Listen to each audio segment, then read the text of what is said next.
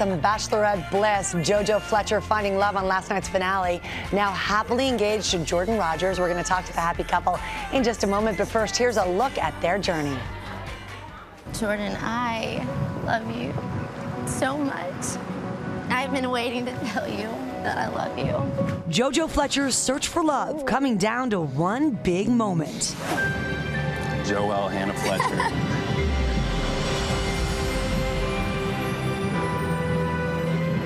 Will you marry me? Yes. Finally finding the one, saying yes to Jordan Rodgers' beachfront proposal in Thailand. But before Jordan could pop the question, an emotional roller coaster. It's overwhelming how much I trust you. JoJo torn between the two men that stole her heart. I don't want him to feel it out, the pain.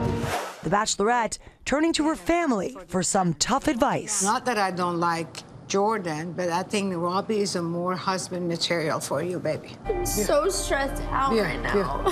Yeah. Before making this heartbreaking decision. I fell in love with you. But for some reason, my heart is somewhere else.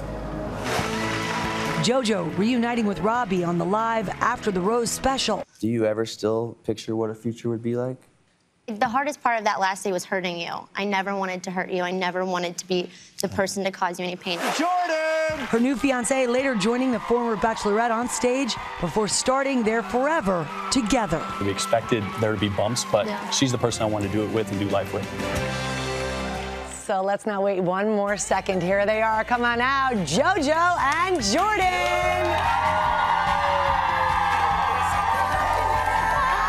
Hi. So happy that you guys made it. So much. Nice to see you. Hi, Jordan. Good to see you.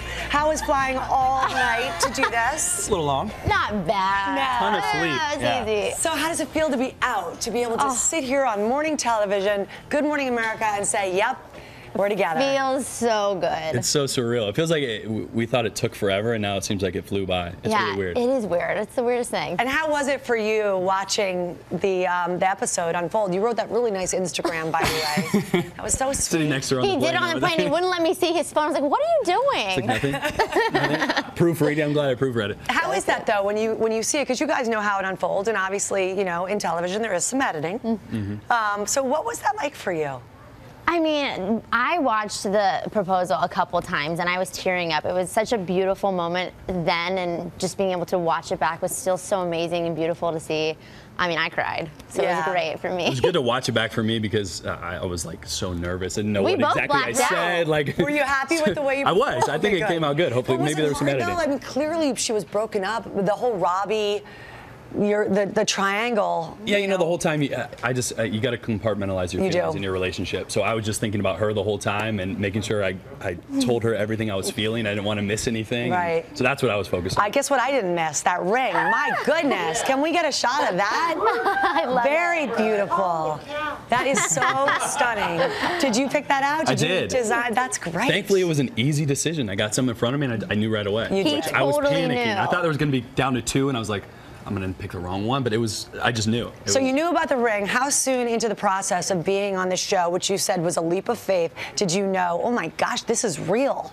I'm in love with this girl. It was a few weeks in I knew I was falling for her, but you don't want to get caught up in the moment. So I was always trying to ground myself and make sure those feelings were real. And then on our one-on-one date in Uruguay, we had this moment on the boat back. Where I remember the moment. Yeah, I was with you. So do I. Where we just looked into each other's eyes, and I knew I was falling in love with her. And it was just, I couldn't help it from then on out. And how about you? It wasn't that long ago you were saying you had doubts before the proposal about this guy. So what changed? You know what it was? I think just being in that situation, it's completely overwhelming as far as emotions. And I mean, I've never in my entire life dated more than one guy at the same time. So I don't know if anyone ever can imagine what that's like. But when it came down to it, I knew that the moment that he proposed, that there was no doubts in my mind. And that's great.